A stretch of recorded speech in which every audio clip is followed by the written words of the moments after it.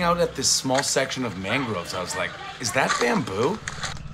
Here on the island of Calauit, the Tagbanua use bamboo to build up their boats and their outriggers, like many of the banca in the Philippines. But here they use the mangroves to get the curves and dry the bamboo out. Let's take a look.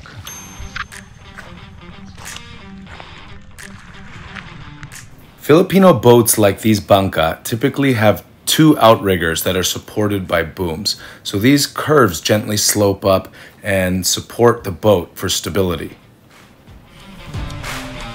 So this is pretty cool. I haven't seen this technique before. In the past, I've seen some people using bamboo like dug into the ground and then bent over using fire, but here they're using the mangroves and allowing the, I guess, support and the twisting of the bamboo to happen in here, and then they tie it down. So it's pretty cool to get to observe this, and right next to the water where they've got this little pocket of mangroves.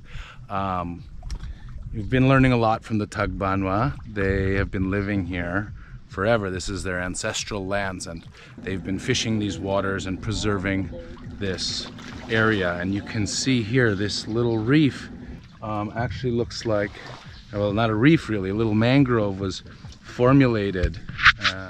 You can take a closer look here how they've reinforced it with rocks and how the actual mangroves really hold everything together. So yeah, that's a little inspiration for me too, because I started growing mangrove seedlings in Batangas, and I want to help bring back some of the mangroves that have been lost, and this area is a perfect little pocket garden of mangroves. So yeah. Since it's the habagat or rainy season, lots of stuff is washing up on the beach, but also these mangrove seedlings are washing up too. So we're collecting them and we're growing them. So eventually the plan will be to do mangrove reforestation. Inspired to plant more and to, you know, learn from the indigenous peoples of the Philippines.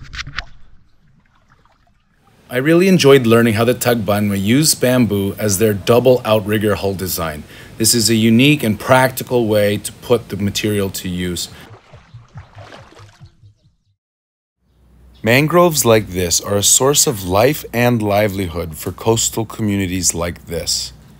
That's why it's so great to see the community of the Tagbanua Tribe taking such care of these beautiful, beautiful ancestral lands. The Tagbanua take only what's needed and truly have a sustainable lifestyle. All right, that's it from me, Bryan. Just talking about these little bamboo mangroves out here. So thank you for watching. If you've liked this video, please smash that like button. Consider subscribing for more content and live your best bamboo life. Bamboo high.